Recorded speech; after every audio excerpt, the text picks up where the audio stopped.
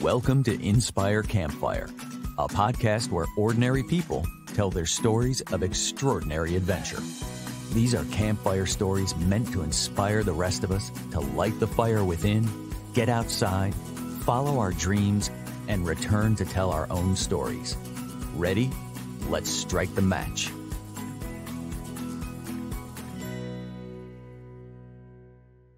Welcome to the show. I am your host, Scott Wurtzbacher, and today we're going to take the concept of work hard, play hard to a whole new level of possible.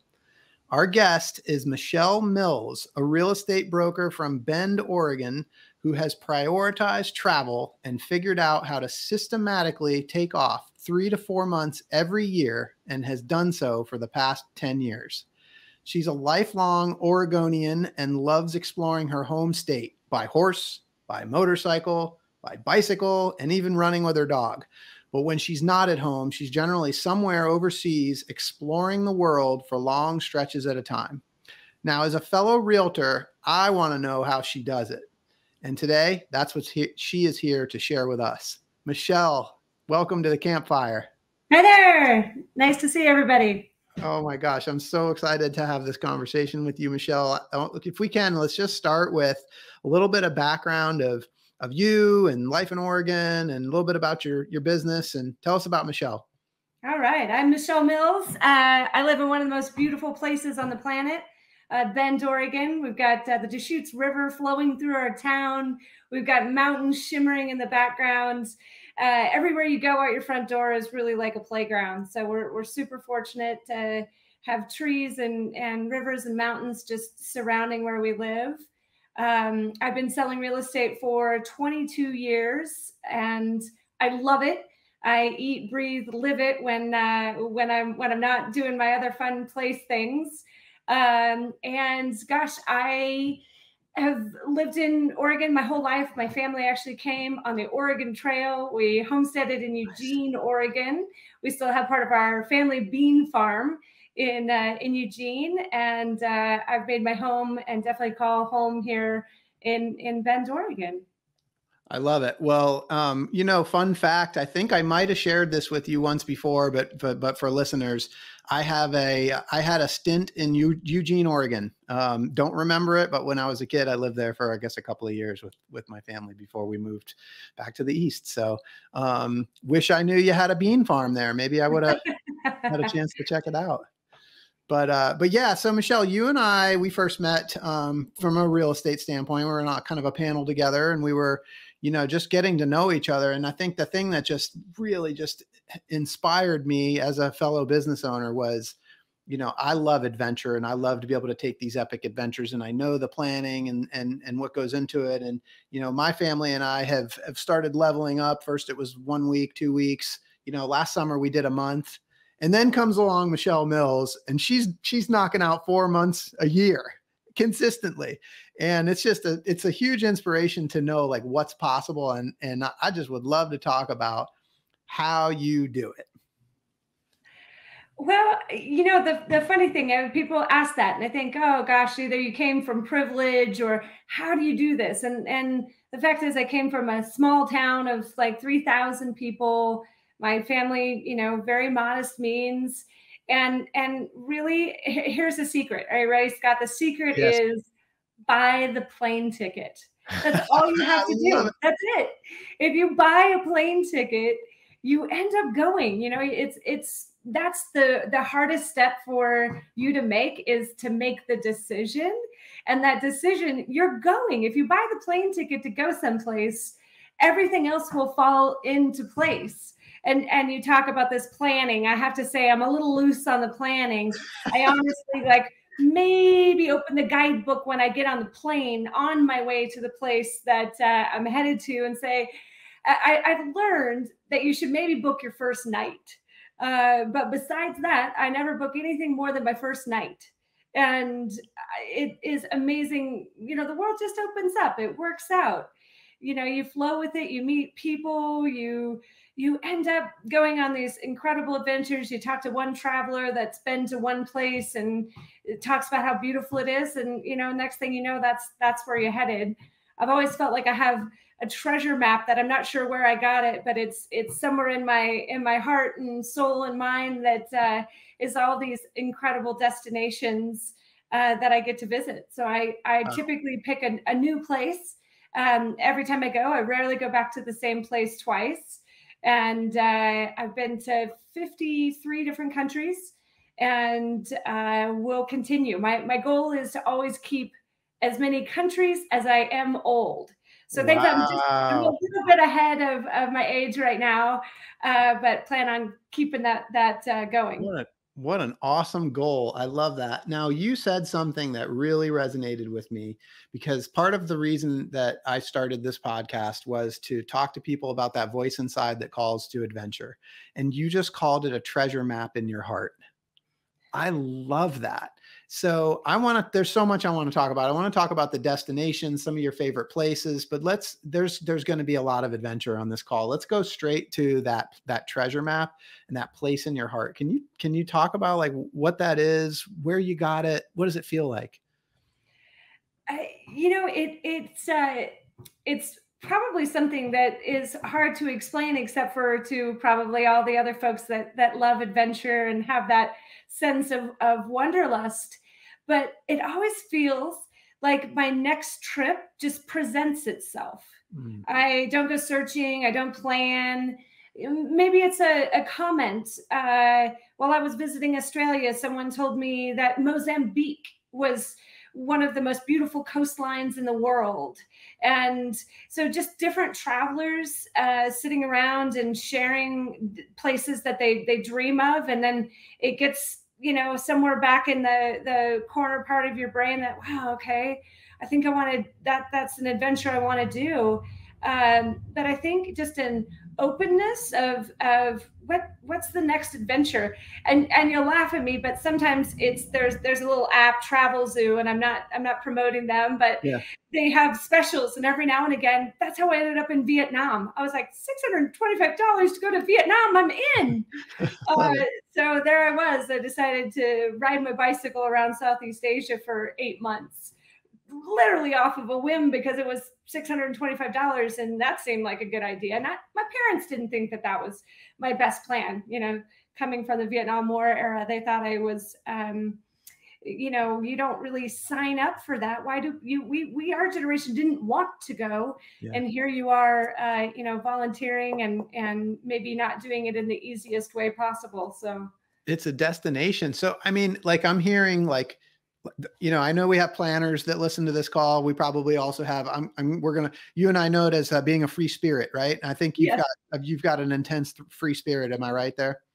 Yeah. Freedom and free spirit. Yeah, for sure. Freedom and free spirit. So how far in advance, you said the first step is buy the plane ticket. How far in advance do you typically decide where you're going to go for that particular year? Okay. This is a funny story. This just happened last summer. I had always wanted to go to Croatia. It was kind of on the list.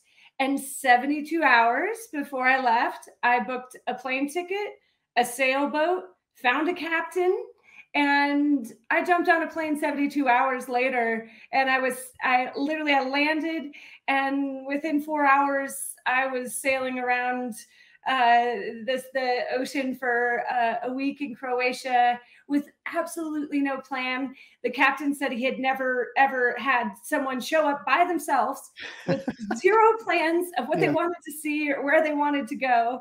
And I just said, hey, you do this all the time. Let's go. Where do you want to go? What's your favorite spot? Let's sail. Let's take us where the winds will go. But it's not always a 72-hour choice, right? Yeah. But many times it really does just fall into your lap. Just say yes, just buy the plane ticket and go for it.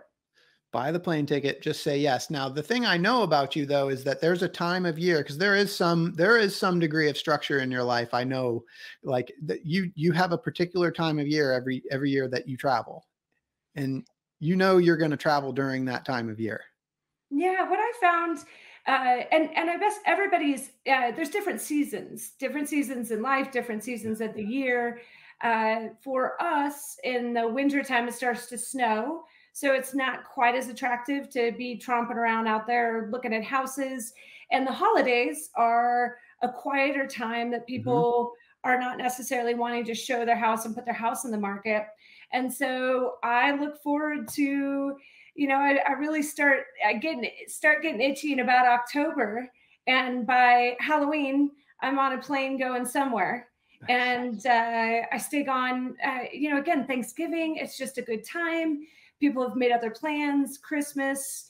It's just a good time for me to be away from my business. A lot of other folks are, focusing in different areas. And it's a great time that kind of the world slows down, at least in my market and for me. And it seems like to be an acceptable time to take a vacation. Because everybody's going to somebody's house for the holidays. And so my holiday just happens to get expanded to a bit longer time frame. Yes. Well, and we're going to come back to some of the how, because you've put a lot of effort and energy into building a great team so that you can do this stuff. Like, you're not just picking up and leaving your clients hanging, because your team has got your back, and your clients are going to be served. And that's already kind of been established and planned out. So before we come back to that sort of how, can we just do kind of a quick overview of some of your favorite places over the last 10 years and really I know you've been traveling your whole life. You've been experiencing adventures your whole life, but this sort of 3 to 4 months away from your business, this is a 10-year thing. Where are some of your favorite places that you've been? Oh, this is always a fun game. People ask me what my favorites are. And, I think there's an experience in every country that makes that country my favorite. So every trip, there's some authentic experience where I like to go for, I never stay less than a month. Really, it would be very rare for me to stay someplace less than a month, because you got to get deep. You want to get to know the culture and the people and have the opportunity to really not just be a tourist. I don't ever go and stay at the, brand name places, because that's just, I might as well stay in the United States if I wanted to have that type of experience. So really being willing to go outside of what and be willing to have some times where it's uncomfortable. Every single country I've ever been to, there's a day or a week that I'm like, no wonder people don't travel with me. This is terrible. Maybe I should plan. And because it doesn't always work out to just be, rainbows and butterflies. Yeah. There's some struggle in there too, but it's always darkest before the dawn. So you really sometimes have your worst experiences right before that special experience. A country that really is near and dear in my heart is actually Cuba. Cuba was a fun adventure. I snuck in. So I flew to Mexico, took a private plane, just took a little jumper plane from Cancun. And upon arrival, I got the shakedown from the Cuban government. They looked at every single thing in my backpack. They asked me questions. I had to go in the back and be questioned. And really, I was just a cover so that they could ship in a bunch of kitchen appliances and blenders and kind of funny stuff. I was in no danger, but it was rather entertaining.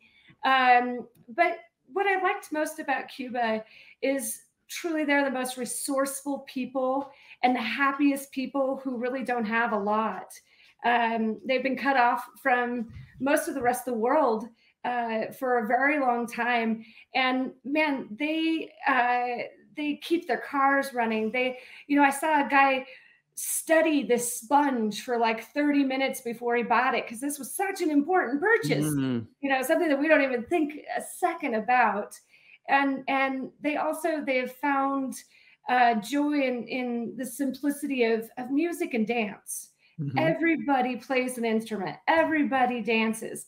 From great grandpa to the babies, they're out there salsa dancing and playing instruments, and their instruments are duct taped and strings and things that the instrument's never going to die, and they just keep things going. Yes. And they found a joy in really the simple things. I'm having visions in here. Are you in there dancing and playing and singing? Oh, you know it. You know it. They would give like free salsa dancing lessons, and it turns out with just the right amount of rum, I can dance. At least I thought I could. But Yeah.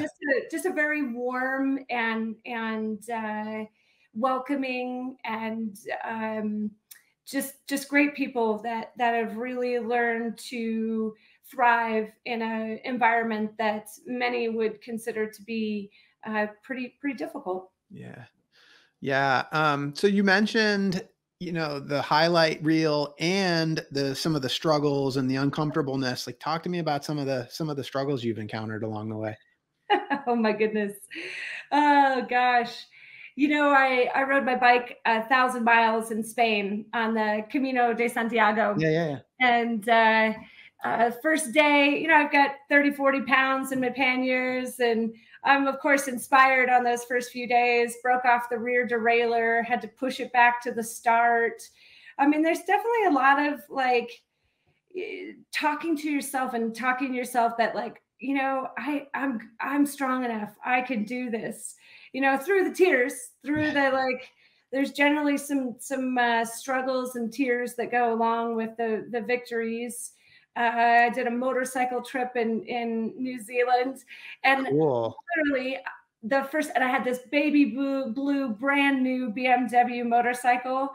And I'm not kidding you, the first roundabout I went through in Auckland, they go the wrong way for me around the roundabout. So I hesitated just enough, laid the bike down in the middle of the intersection of the double roundabout, and I couldn't pick my motorcycle up. So I'm just crying, standing beside the motorcycle, thinking, this isn't quite how I thought it was going to go. Yeah. I pushed the bike back to the shop, got a little smaller bike, and I was scared every day. Literally, like people would be, right on my tail, and I like tore off my helmet, like, I'm a girl, be nice to me. I'm scared on this thing. And Yeah. you have the sheep poop come up and hit you in the teeth, and everything from I ended up Africa is probably one of the harder places. If you're going to do Africa, plan it. Don't just wing it. That's advice from a seasoned traveler. Go ahead and plan Africa, because it's I'm hearing a story coming on. It's tough. So I flew into Mozambique after traveling for almost 60 hours. I flew through South Africa, took a plane to Maputo, Mozambique, expecting to see those beautiful coastlines, that what I had heard in the stories. Only, unfortunately, what I found was a very war-torn country with poverty and suffering unlike anything in the rest of the world. Really, literally, like starving children and the things that you're like, how could this still be happening in a civilized world where we have so much? I made a deal, jumped in the back of a pickup truck. 3 days later, I had had no food, no water. I ate a tomato and a Coca-Cola for 3 days. Wow. And got to this place, because that it was in the guidebook that it was a UNESCO travel, heritage site. I get there, and unfortunately the guy said, no, you can't stay at this hotel. And I was like, well, I have to stay at this hotel. There's no other place for a little blonde girl like me. Yeah. So finally, he charges me like $600 a night for a terrible hotel. I get there, there's a lightning and a thunderstorm, all the power goes out, the mosquitoes are biting my eyelids. It's just like, what have I done to myself here? Right. And then as it got darker, I realized maybe why he didn't want me to stay there. They were actually bringing young girls in, and it was a sex slave hotel. Oh my gosh. And so I realized I was in quite a bit of danger. I had to tie myself into my room with my cell phone cord and a little padlock from my luggage. Wow. And the owner of the hotel tried to get into my room in the night. And I just laid there in a little mosquito net and all my clothes and something covering my face until the sun came up, and then made a run for it. And had to just take whatever ride I could get. I got stopped with guys with machine guns and just went to the nearest airport. I literally, I still don't know what airport it was. And I ended up flying into several countries that I still don't know where I was. Yeah. And I finally ended up in Tanzania and had an amazing time camping in the Serengeti, and ended up, again, one of those things where the elephants were pooping right outside my tent and I could hear the lions roar. And Right? I felt safer than I did. You felt safer. I know. Like I felt this like feeling of like safety come over me as soon as you said Tanzania, because I've been there and I'm like, okay, now I'm feeling safer for you. But I'm almost feeling like, oh my goodness, this is like, this is going to be an episode on why not to follow the voice that calls you to adventure. It's true. It's true. I was like, I don't want to tell my mom these stories. I hope she's not listening. But, it's just, again, my grandfather gave me the best advice, which was walk tall and carry a big stick. And wherever I am, I have that, I don't have a big stick, but I envision that in my mind, that I'm like, hey, I'm walking tall. I am not to be messed with. And, it's amazing how you really can carry yourself in a way. I love it. Everybody's not going to be called to that kind of adventure. And honestly, if I had to do it over again, I might do a few steps different. But it was certainly an adventure of a lifetime. I love it. Oh my gosh. All right. I'm going to pause for 1 second and come back, because I think my family behind me doesn't realize that I'm recording. And can you hear them? Nope. Okay. Hang on 1 second. This is the good thing about not doing a live recording. Right.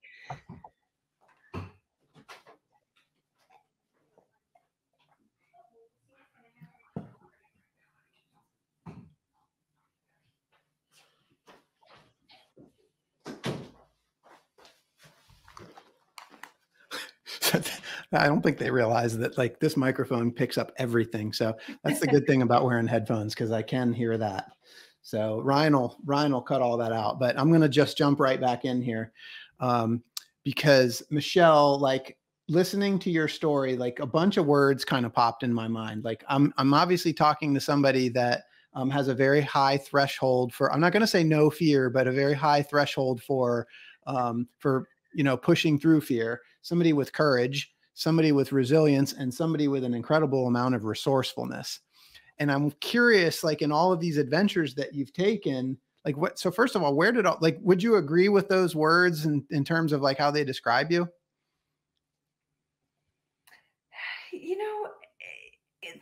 In the moment of fear, it's still fear. I'm still scared. There's nobody that I think could go through those experiences. But yeah, you realize this too shall pass. Our brilliant friend Brian Buffini gave us those words of advice. Yes. And it really is, learning to, a lot of it is breathing. I practice some meditation, and sometimes you just have to go to a different place. You really in your mind can't buy into everything that's going on, because this is sometimes a life and death situation. Yeah. Not everybody goes on holiday like that. My holiday is a little more like Survivor. But you really do, and also tuning in. My gut is right. My intuition is right. I listen to that both in the fun part as well as the dangerous parts, to say, ooh, is this feeling, checking in with myself? How does this feel? And what do I need to be aware of? I always say, with awareness. I'm doing this with awareness. I'm paying attention. I'm paying attention to everything. I don't allow myself to get necessarily caught up in just the good time. I'm constantly, because I'm by myself, I've done all my travels by myself. So I'm constantly aware of my surroundings, and I have kind of plans. I have money belts in like 4 different places. I've got things stashed. I've learned, where to hide things in the liner of the garbage can, because nobody checks the liners of the garbage can. behind pictures at your hotel. Like I constantly have my plan, my backup plan, and then one more plan behind that of how I'm going to get out of the situation if I need to. I knew you were a planner. I'm getting like a James Bond vibe right now, by the way. So I love it. But, you do this willingly. I mean, you go on these trips and you're going to get put in, you're going to have a blast. And sometimes there's going to be like these compromising situations, like the one that's a pretty extreme situation that you talked about in Africa. But like, I'm not going to say that you seek this out, but like, these things are going to happen. I kind of do seek it out. I've found that I love adrenaline and adventure. And if I don't find my best outlet for that, I'm going to create it in my own life. And so instead of creating that kind of, dragging people through my adventure spirit, if I could have an outlet that is my travel, that gets my yayas off in a healthier way, it creates less drama, stress, and dragging people on an adventure in life. Somebody my coach actually said, you like drag 3 people through a landmine, a field full of landmines, where they are, but they don't. And they think they're just going on this like terrible adventure, this scary thing when, I've already anticipated these things. Yeah. When I go on a trip, I prepare my bags. I am ready. I am ready to survive in the wilderness. I am ready to go through, medical things. And so my pack it's light, but it's full of necessities of things that, you've got to have the water purification tablets. You've got to have some certain types of medication. There are many things before the journey that ensure that hopefully I never have to use those things. Right. But my bag typically has the survival kit in it for just about any circumstance. Yeah. So can you talk about sort of the learning? Because again, as a free spirit, like I'm imagining like you kind of learn these things by experience. Like, can we go back sort of to the beginning, like, and talk through sort of the development of how some of that learning came about? I mean, the very first trip you went on, you probably didn't pack your bag with absolutely everything you needed. That is so well, actually, the first few trips I went on, I would overpack. Okay. And I was that girl, that was like the turtle that was going to get stuck on her, on her back with her massive backpack because I brought, the kitchen sink with me. And then, each trip I ended up eating some really bad, what I thought was beef noodle soup. It ended up to be rat soup in Vietnam. And the rat and I didn't really digest all that well. So I ended up in the hospital in Vietnam for a week that I really don't remember much of. I was really excited when they told me I was going to live. So it's just, less is more. I have a packing list and I stick to it. And you don't need more than 2 pairs of shorts and 2 shirts and 1 pair of tennis shoes. You don't need the things you think you need. Yeah. Just the more simple you can pack and travel, the easier it's going to be, because then it's not a struggle every time you want to change directions or you're moving about. The stuff you bring with you, I always say anything that's in my bag, you have to be willing to give it up. The only thing I'm not willing to give up is my passport. Maybe like 1 credit card. And I always put $20 in my passport. Yeah. And so like that $20 has gotten me out of more trouble in more countries. Just like pass it off. Here's my passport. Here's an extra 20, $100, and they think that you're too wealthy, and so they're going to keep going. But never pack anything that you're not willing to leave behind. Mm-hmm. There's nothing of value. My safety, hopefully my passport. These are the things that are the only thing I really care if I lose it or somebody takes it. And I definitely have been in a few situations where I'm like, I'm leaving that backpack behind and I'm running. Wow. I want to go back to like where this kind of started for you, this sort of adventure life and the adventure mindset. Like, could take us back to the years of little Michelle. Like, how did this all come about? I, my mom would tell you, I was just a daredevil, and I think I came out with a little bit of fire in me. So I've been pretty adventurous and pretty social. We'd go camping as kids, and I'd like make friends with the whole campground. For the end of the week, I'd know where everybody was from and what kid went on what camp, and so I think just that ability to build rapport Hmm. and have no fear in being showing up, just being authentic. Hi, I'm little Michelle. I'm from Lebanon, Oregon. It's nice to meet you. And a smile and a trust in the good of people has really done me such a great service all over the world. Yes. I Yeah. really believe in the kindness and the good in people.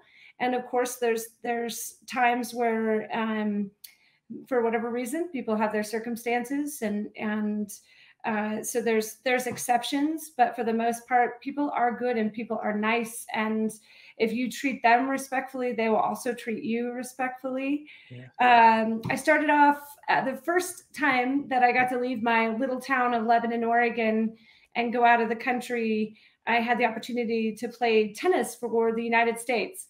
And my mom was out there, and we did car washes, and we collected cans, and we did fundraisers to enable me to be able to earn the money to go on a trip like this and get to play tennis all over Europe. And I just saw a bigger picture of the world, Mm. a perspective that I had never seen in my little town, different ways of doing things, just even a British accent, and diversity that I wasn't exposed to until really seeing a different way of life, and I caught the bug, and that was no turning back from there. It's my Yeah. mom had no idea the damage she did on that one trip Love sending it. me because Well, one thing I heard you say that I really liked is, you just have this kind of belief in the kindness of humans in general. And the courage that you bring to these trips. It seems like it's kind of based on this belief in like the open heartedness. Is that fair? Is that? Oh, absolutely. And it's really what I hope that everybody gets a chance when we're stripped away from all of our comforts. We get comfortable in our little boxes, in our Mhm. homes, with our friends, with things being the same every day. But when that's all taken away, and you're stripped of like any familiarity that you could ever have, and it's just you really break it down to what is your authentic self. What Mhm. do you do when nobody knows you, nobody's watching, you don't know a single soul, you've never seen anything that you're experiencing. When I arrived in Vietnam, it really felt like somebody took me on a spaceship and dropped me off on a like alien planet, Yeah. because there was nothing like it that I had ever experienced before. The smells, I mean, the streets of Saigon, Mhm. Yeah. it's like garbage and toilets and armpits Yeah. mixed into like Yeah. one little soup of smells. And so what do you do in those situations? How do you bring about your courage? And I actually find that it's my bravest moments, it's my strongest moments. I come home like on fire, like I can do anything. I am motivated to get back to the career that I've chosen. I want to just share that like fire that's inside, that comes from kind of stripping away the comforts and the everyday box that we live in. Yes, I love that stripping away and that point about the fire inside. It seems like having this conversation. I mean, you just seem like somebody that's just not afraid of anything. Michelle, does anything scare you? Yes, I recently flew over the handlebars of my mountain bike and the flying was okay, but I'm really scared of the landing now. Uh, So now I think flying good, landing not so good. Uh, landing not so good. but yes, I have fears, but it's like we all have fears. Anybody that is going to do this and live this life, but I like to switch it around. And when I'm scared, I like to say I'm excited. I'm I love that. excited. I love that. Wasn't there Go against something your we've fear. learned that like your body, like the same thing that registers like anxiety is it's the same mechanisms that register excitement, right? So you Yeah, just kind of flip it in your brain. Yeah, I love yeah. it. And you do that magically, probably better than anybody I know. So I do know, like in one of the original conversations that we had, um, you didn't always have the confidence that you could go do this sort of thing. Like I remember you talking about sort of, a moment or a period when, you kind of decided, like you said, you made that decision, like, yes, I can do this. And I'm just wondering, because, I think people are going to listen to you and just think, man, she does have no fear. Like she just gets after it. Like I couldn't do that. And I feel like you were there at one point. Could you talk about that a little bit? Yeah, I can remember this moment where my dad told me it was time to get my heads out of the cloud and come down into reality. And I was like, oh God, what does that look like? All right. So I decided to button myself down and really put my heart and soul, and I got into real estate, Yep. and I decided that I was 30, so darn it, it was about time that I should get married. And so I tried that out. And then we had this little market crash. I don't know if you guys all remember that, Oh say yeah. about Oh yeah. 2007, Yep. where I had kind of bought into this keeping up with the Joneses. Mhm. And I was married, and I was trying to I bought a bunch of real estate, and I overextended myself. I thought I didn't, but I was living honestly a lie. I was if I traveled, it was just like a nicer trip, and I got caught into a life that I didn't recognize as my own Yeah. anymore. Yeah. And that ended in a very painful divorce. That was probably one of the lowest moments of my life, where I was on my knees in the shower wondering if I was going to make it through. And I lost everything. I didn't even know who I was anymore. Yeah. And it's kind of awesome. That was actually the trip after that was the 1,000-mile bike ride in Spain, Yeah. and it took everything in me to get through that. That still is one of the harder experiences of my life, because I was emotionally in a rough spot, as well as doing one of the hardest physical things I had ever done as well. And in the snow and in the cold in the Pyrenees mountains, and I couldn't feel my feet for hours at a time. But through those hard experiences, on the other side of it, you realize just how strong you are. And kind of going through some great seminars. I remember kind of getting back to like, okay, I want to do this again, but I feel like I can't anymore. I'm not in a position. I'm stuck now. That was a different life, and I may never get to feel that kind of alive again. And yeah, I get it. Other people did it. I used to do it, but I don't know if I can get there again. And I can remember thinking of one of our friends that Scott and I know, and he had done investment properties, and he had built this team. And I thought, well, yeah, that's all fine and dandy, but that's just not my reality. I Right. can't do that. And the more you spend time with people that do it, Yes. it helps you see a path that it is possible, that Yes. you can be that person. And it's so strange to me now to be in the position where I'm trying to help other people see that, because I've been in the seat where I can't do that. That's not my life. That's somebody else's reality. There's no way that I could ever take that kind of time off. They don't know my business. They don't know my life. But it turns out, you actually can get in that position.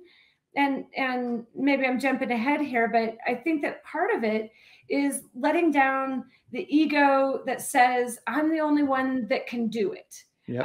The way I do it is better than anybody else. Yep. It turns out it's not. It turns out that you can delegate. It turns out that I'm not saving lives out here. I'm just helping people with their real estate, and that I've got this team where they're even more talented than I could have ever been. And if I'm not recharging my batteries and showing up as my best self, people are going to feel that too. And instead, people feel the like joy and the like, I'm on fire for life. And they want to be around people like that. And so it's actually a charge to my business to go away, take care of myself, do the things I love so that I can come back. And, now I do client parties and theme it with whatever country I just went to. So I came back from vacation, I brought some wines, and I threw a party and it was all Croatian themed. And so, really finding ways that you can do it. It does not come at the cost of the business. As a matter of fact, it increases and people can tell when you're fired up and in love with your life, and they want more of that, and they want to be around you and do business with you and be friends with you, because you give off a different energy than someone who's burned out, doesn't really believe in their fire anymore. Yes. I love that. This is amazing, because like people think they need to go get away, just to kind of recharge themselves. But like what we sometimes fail to realize is it's actually making us better for others. And so what you're talking about here is like, by doing this for yourself, by doing this thing that you love, you're actually coming back with more fire, with more energy, and it's actually helping the people around you and your business to be better. And here's the cool thing, like you talked about surrounding yourself with people that are doing it, and that's what you did to get there. And now you're the person that people want to be surrounded by, so that they can go do the kinds of things that you're doing. And that's just so cool. You followed your heart, you listen to the voice that calls you to adventure, you do it every year, and it's just a huge inspiration. I love it so much. Michelle, so for people that are listening that are inspired by your story, that love this energy, that love, the infectious energy that you bring, but maybe are back there in that place where you were saying, I can't do that. This adventure lifestyle that this Michelle person is living, that's all well and good, but I can't do that. You said that. What advice do you have for those people, having been in their shoes? I'm going to go back to my original, just buy the plane ticket. Yeah, buy the plane ticket. Buy the plane ticket, book it. What's something that you've dreamed of? And if you're a planner, buy it for next year, buy it for whatever timeline that you think you need as an individual. But like, what is it that like fires you up inside, that like just saying the name of the place gets it so that you got butterflies and your heart starts beating a little faster? Where is it? What have you always dreamed of? Just do it, book it. And then you'll put the things in place. You'll make the sacrifices that it takes to get there, because you've planned it. You got the plane ticket. You got to do it. Plane ticket. So just book the plane ticket. That really is what will move the dial from, oh, I'd like to do that, to, oh, I'm going. I got a plane ticket. I'm on my way to Greece, or I'm on my way to, again, whatever that is. And wherever that is, there's nobody has the answer to Shangri-La. That is what's inside you. And it could be a camping trip to Yosemite. There's 1,000 different destinations that are what you need inside you, that just like pushes you outside of the comfort zone of every day into like a dream that you never thought possible. I love it. Okay. So a couple more fun questions. Before that though, I want to know, do you know where you're going this year? Well, Scott, we talked about this a little bit, and for the first time, there is one little magic spot for me that's always been something special to my heart. I love the Hawaiian Islands. I used to live on a sailboat in Oahu, and it just the energy in Hawaii is something. The aloha spirit, it's real, it's alive.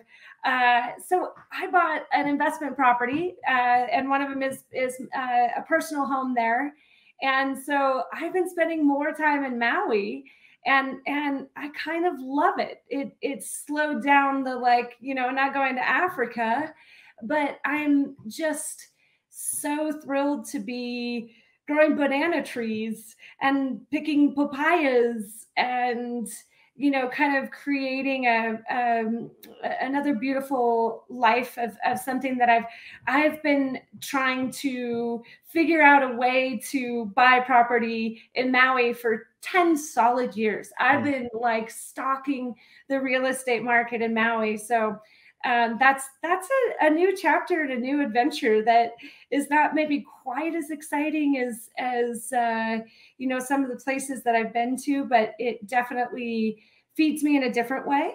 Yeah. And so that's a new kind of chapter in my life and something that I look forward to. And so the next stop is Maui.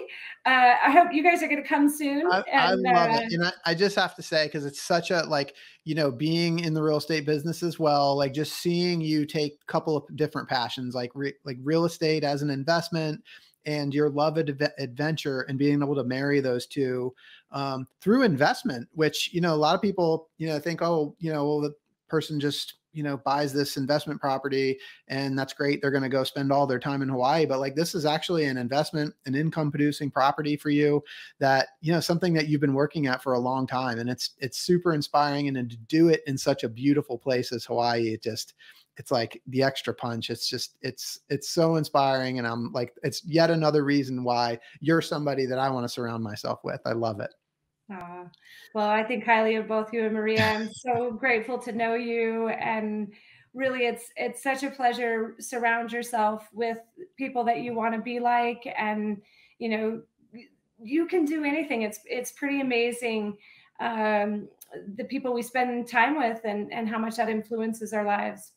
So speaking of people that we spend time with, I want to know, because Hollywood's going to make a movie about you at some point. All these adventures, my gosh, like you told some stories today that, they might have to be a horror film. I don't know, or a psychological thriller. I'm not sure, but I want to know, when they tell the story of your life in Hollywood, who's going to be the actress that's going to play you? Oh, I love this. I love this. I have two favorite actresses, is Cameron Diaz or Uma Thurman. Oh my gosh, and both of those. Yes. Either one. Yes. I'd allow either of those fabulous leading ladies, but I just think they've got a great sense of humor, a little bit of quirkiness. And I think they're beautiful ladies that I would love to see those ladies as the leading role. And I'm hoping that maybe Matthew McConaughey can play my husband. Nice. Like that could really work out. I love that. I love both of those actresses. That great picks. Those are awesome for you. And so what's your movie going to be called? Oh, if you're not living on the edge, you're taking up too much space. Oh, wow. Okay. All right. Starring, we're still deciding either Cameron Diaz or Uma Thurman. This is perfect. I love it. Well, Michelle, thank you. Thank you so much for sharing your incredible story with us. For those listening, I hope you've been inspired today as much as I have. I hope that Michelle's story has encouraged you to listen to the voice inside that calls you to adventure, because we want to hear your story next. If you have a story to tell or you need a nudge to create one, please send me an email. We'd also appreciate it if you'd help us spread the word by leaving a review and sharing or tagging Inspire Campfire in your social media. And until next time, I want to encourage you to get outside. Thank you for listening. Michelle, thank you so much for being here today. Oh, thank you. It was really fun talking with you.